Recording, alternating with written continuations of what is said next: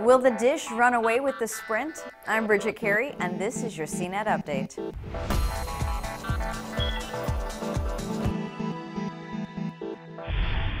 The satellite television provider Dish made a bid to merge with Sprint for $25.5 billion. Sprint was already talking about merging with a Japanese wireless provider called SoftBank, but this Dish deal offers Sprint more money. So why would Sprint consider a deal with Dish? Well, Sprint is in third place behind AT&T and Verizon, so it needs to do something to grow and stand out. Dish has 14 million subscribers. Those could be new customers in some sort of bundle deal. And Dish owns airwaves that Sprint could use to boost its network. That means Sprint would have more capacity to handle more traffic and have a stronger connection, essentially a wider highway for data to travel on, and that highway would be wider than its rivals AT&T and Verizon. Dish has had its eyes on wireless for some time now. Before this, Dish tried to buy Metro PCS, but that didn't work. And earlier in the year, it made a bid for the Clearwire network, but Sprint owns most of that company. There were also reports that maybe Dish was talking to T-Mobile, but it's more than just wireless. Remember, Dish bought Blockbuster in 2011.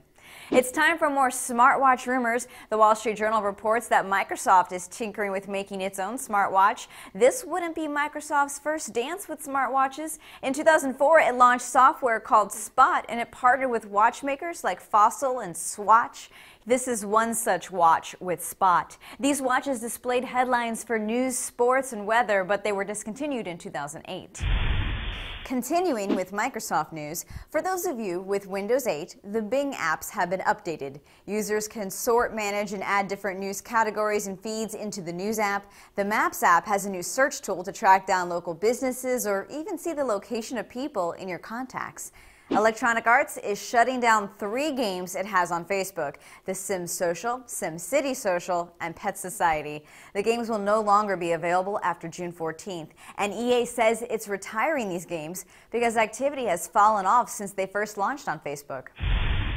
If you're in the market for a new TV or just want to dream about a new TV, check out this 55-inch plasma in the Panasonic ST60 series. It's the first television to get a 5-star rating from CNET. What makes it the most recommended TV ever? Well, for the mid-level price range, it has outstanding quality and plenty of smart TV content.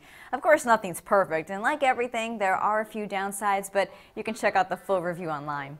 That's your tech news update. We got more details on these stories at CNET.com/update. From our studios in New York, I'm Bridget Carey.